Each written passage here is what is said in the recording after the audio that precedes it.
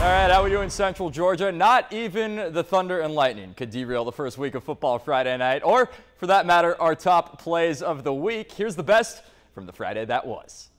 Week 1 of football Friday night, it starts with a bang and a big-time hit from Dublin's senior D-end Ramonte Darty, keeping Wilkinson County grounded, you could say. Darty and the Irish getting the 100th season of football in the DUB off on the right foot with a 21-0 shutout dub.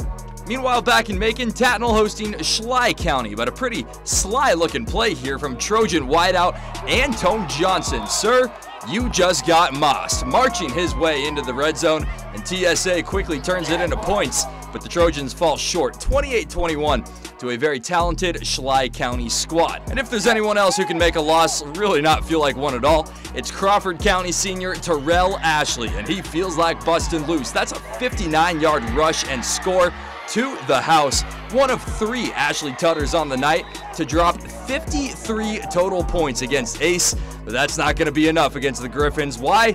Because of plays like this. Aaron Davis, take the rock and run, shaking tacklers as he goes.